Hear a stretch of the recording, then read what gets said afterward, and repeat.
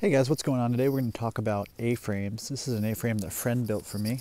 It's really solid, very simple design that uses a bubble level. There are other designs. I've had ones in the past that use pendulums, which are good for, they're even more low-tech.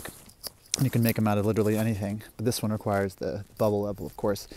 The first thing I want to say is why you'd use an A-frame. I'm using it right now because I have this space on my property here that forest garden's back there, and this is just an open lawn area, but I notice it gets really great sun. So I figure it probably would be a good place for growing like annual crops. And so I want to find out what the contour lines are. I want to find like an equal level line moving across the property so that when the rainwater hits the lawn, instead of running off or running along a non-contour line, which would like allow the rainwater to wash off, it's actually just going to soak in to the beds that I make and be able to be used by the crops. So we're going to find some straight, completely level lines across the property, which will probably look, actually they won't be straight, they'll be level, but they won't be straight, and it'll probably look like curves because this is all curving downhill right here. So we're using the A-frame for that, and like I said, this is the bubble level.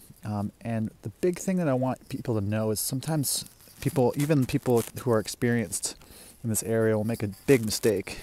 And that mistake is basically thinking that if they build an A-frame and they create a cross beam and they stick a level on it, as long as that level shows, and they'll usually adjust the bar here, as long as that level shows perfect center, I'm trying to get it just right so you can see, then that means the point between the legs is a perfectly level surface. And that's not the case unless, here, I'm going to stick my feet down here as a guide, and I'm going to flip this all the way around. So I'm flipping it around and I'm checking it at the exact same 2 points.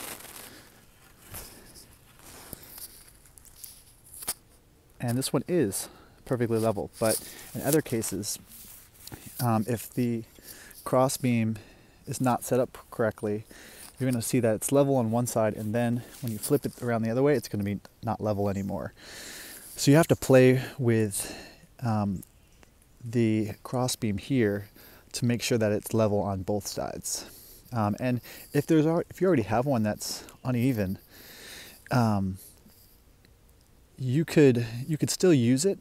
But let's say like this was an uneven cross beam and it would show level on one side, and you flip it around and it's not level on the other side, you could still use it. But instead of the motion typically when you use an A-frame is like pivoting and finding a level and then pivoting again, instead of doing that, you literally would, because I mean when you flip it, you would be going, it'd be not level anymore, right?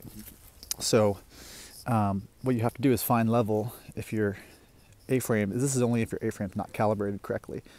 You find level, and then you'd have to mark that spot and move it and find level again. And that should be an exact level in that case.